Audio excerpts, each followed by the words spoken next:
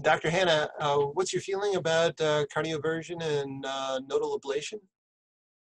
Cardioversion, I think that if you have somebody with paroxysmal atrial fibrillation, everybody, gets a chance at trying to achieve sinus rhythm.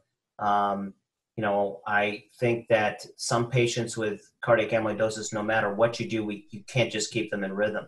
You're getting cardioverted every couple weeks. The one thing I would say about cardioversion, there was a publication showing increased risk of thromboembolism. And the fact is that even in sinus rhythm, patients who have a lot of amyloid filtration in their atria can have such poor atrial function that, for example, on mitral inflow, you barely see even an A wave. And there's been documented that you can have atrial thrombus in normal sinus rhythm, or for example, when they're in AFib and you have them adequately anticoagulated for a period of months, well above what you would consider needed, that you wouldn't need a TE anymore. We're now recommending that patients get TEE even if they're adequately anticoagulated, because there's a percentage who will still have persistent atrial thrombus. It's just, the CHADS-VAS score, the CHAD score does not account for the very high risk of atrial thromboembolism that you see in cardiac amyloidosis. As far as, did you say ablation? Yeah.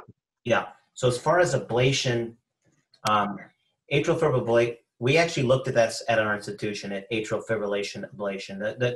The kind of the consensus before we started doing that was, look, the likelihood of this being successful is very low. There's a lot of amyloid, there's a lot of scarring.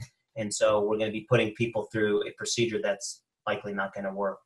And one of our EP fellows actually looked at our patients who underwent atrial fibrillation and then propensity matched in 3-to-1 with propensity matched patients with AFib who did not get atrial fibrillation, and actually showed that they had significant reduction in atrial fibrillation burden and actually a mortality benefit.